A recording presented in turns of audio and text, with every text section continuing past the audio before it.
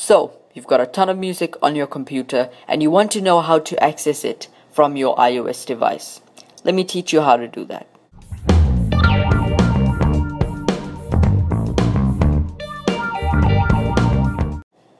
Alright, so now that my computer's on, I'm going to teach you how to view whatever music you have in iTunes on your iPad.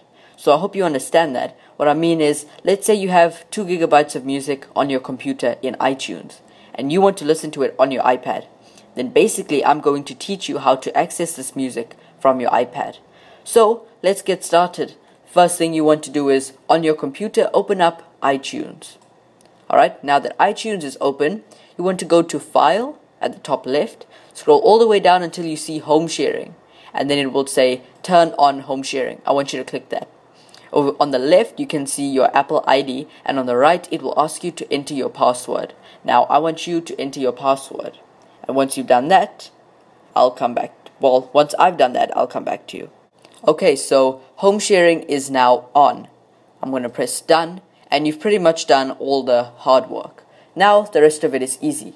The next thing you need to know for the next 2 steps is that you're going to need to download an app on your iPad. And another thing that I forgot to mention at the beginning is that your computer and iPad need to be on the same Wi-Fi network. So you can't access your music out of the house. You need to be in the house, and your computer and iPad need to be on the same Wi-Fi network.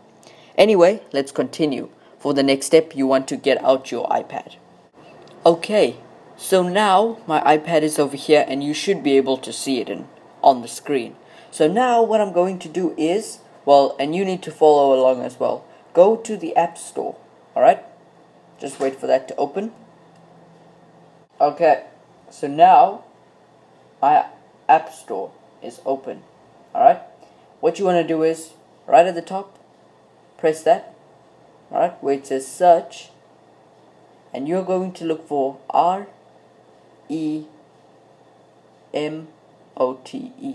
remote. I think you're going to press search, alright? And the first one that comes up should be Remote by Apple. So, you'll see it over there, Remote by Apple. The first one that you see, that is the one that you want to download, alright? So you're going to download that and then open it. So I'm going to press open, and now it should open. I pressed open. Oh, there we go. Alright, so now remote is open. And so, you'll see over there it says Kaamil's library. Now that library is actually my iTunes library. The same one that has 2 gigabytes of music in it. That's it right over there. And now you'll see it starts to connect to my library. So you can see it's connecting, still connecting. Alright, still connecting. And there we go. It's open.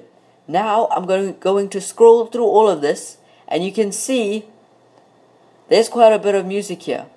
None of this has been moved onto my iPad. All of this is being transferred over the Wi-Fi network. How cool is that? I don't know, this is just awesome. I mean, all of this stuff, none of it's on my iPad, no permanent damage, it's all being moved over the internet. Alright, so just to show you that it does exist, I mean, I can go to radio at the bottom, there's albums, alright, so if I press albums, you can see all the albums that I have over here. The pictures, as you can see, the pictures are taking a while to come through. That's because it's coming over the Wi-Fi network, but I mean, if you have fast Wi-Fi, then it shouldn't be much of a problem. Alright, go to artists, you can see all of them. Songs, if I open that, you can see there's quite a few songs here. All of these, that's pretty cool. I can also access my videos and other media. So it's not only music. If you press the bottom left where it says Kaamil's library, you'll see a whole list of things pops up. So I can press films. And if I press films, you'll see that all the movies that I have in iTunes are actually on here. I can go to TV programs, and I can also see what TV programs are put up.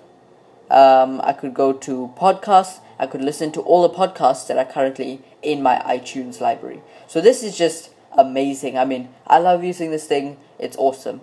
Alright guys, now under troubleshooting, basically what it means is you can't get the thing to work. It's not working. So here's a few things you could try if remote is not working. The first thing you need to make sure is that your iPad and your computer are on the same Wi-Fi network. I've mentioned this before. If they are not on the same Wi-Fi network, if your iPad is on 3G or your computer's not running on Wi-Fi, then you just can't do this, alright? Next thing, iTunes must be open on your computer. You cannot leave iTunes closed. Your computer needs to be switched on with iTunes open. If iTunes is not open, it's not going to work.